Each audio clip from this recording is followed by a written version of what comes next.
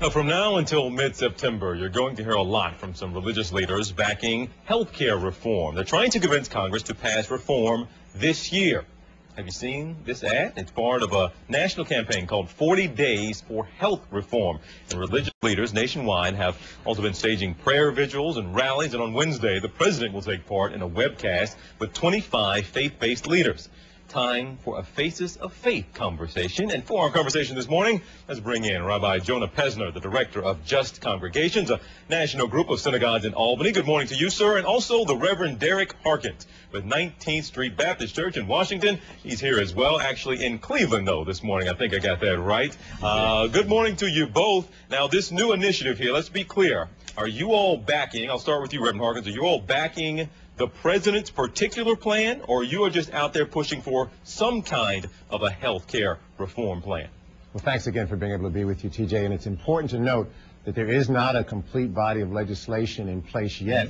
And what's important is to know that the conversation needs to continue. It needs to continue civilly and productively so that we can have a piece of legislation that leads us to health care reform. So when it comes to backing a particular plan, well, that's in process, but we want to make sure millions of people of faith want to make sure that healthcare reform moves forward. Well, Rabbi Pesner, I took a shot at it there with Reverend Harkins. He kind of got around it a little bit, but I want to ask you as well, Rabbi. Do you, I know we have, I think it's actually 5 different committees who are working up there on Capitol Hill. There's not one piece of legislation yet, but President Obama has laid out certain things that he does want in that legislation. Are you all, this group, in support of what you're hearing coming from the president as far as some of the specifics of a plan? Well, first, let me also thank you, TJ, for advancing this important conversation. The faith community is behind health reform in America, and Reverend Harkins, it's an honor to be with you as well this morning. Thank you. We support a lot of what the president is saying. We're looking forward to having a conversation with him just this coming Wednesday. The important thing is that this health reform plan has got to be good for the working families of America, who right now are suffering with health care debt, have pre-existing conditions. The system is broken and it needs a fix, and the faith voice is clear on this, TJ. And Rabbi, let me bring you back in here, sir. I guess what place, does religion play in I guess you could call it the policy issue, certainly, but specifically in health care? Does religion play a more specific role in health care? You know, TJ, I think it's a great question, and religion plays an important role in the healthcare debate for 2 reasons.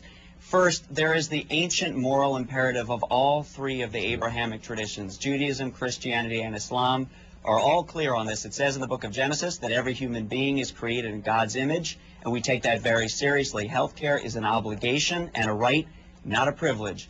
But secondarily, in our pews, in our churches, in our synagogues, in our mosques, we hear every day when we pastor the real stories of suffering. I had one man who came to me to share that he was full of dread and anxiety because his 25-year-old daughter was going to go off the family health plan because she aged off, and he was living in dread. And I thought, what kind of a country is this if a father has to live in fear of his daughter's 25th birthday? So when we hear these stories in our pews, we have to mobilize and organize and act on them to protect the folks at the grassroots. Well, Reverend Harkins, kind of on that point there, certainly you want to push the legislators, our congressmen and women, to actually get something done. But I guess you're mobilizing a lot of the congregations around the country as well.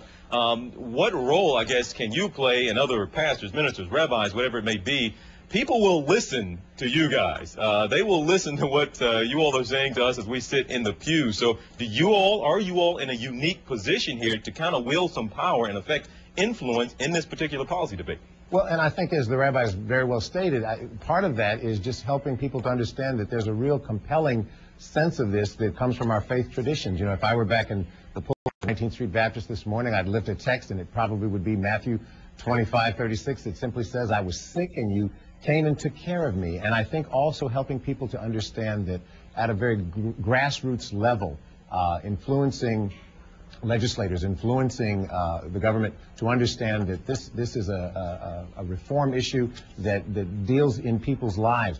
I deal with people in my congregation on one end of the spectrum who are seniors, and they're always concerned about catastrophic illness and whether or not that will not only realign their own lives, but the lives of their families. And then I also deal with young people who are entering the job market, and they're worried about whether they can afford health insurance that's adequate, or if they were to either lose their job or change their jobs, if there's any possibility that their coverage would be able to continue. So these are issues that people face in pews, in congregations all across America. So I think helping people to understand the compelling nature of this issue is very much what we can do. We'll be hopefully preaching, teaching, and encouraging people about this through these next 40 days and certainly beyond. Awesome. Preaching and teaching needs to be going on instead of a lot of this yelling back and forth we have been hearing. So certainly good luck to you both. Reverend Derek Harkins, Rabbi Jonah Pesner, wish we could spend some more time with you guys. I know you all had the big phone call coming up with the president on Wednesday, but we'll be keeping an eye on you over the next 40 days of this campaign. Let me invite people to join us at faithforhealth.org and be a part of that call. Well, by all means. Sir, thank you so much for that. You guys have a good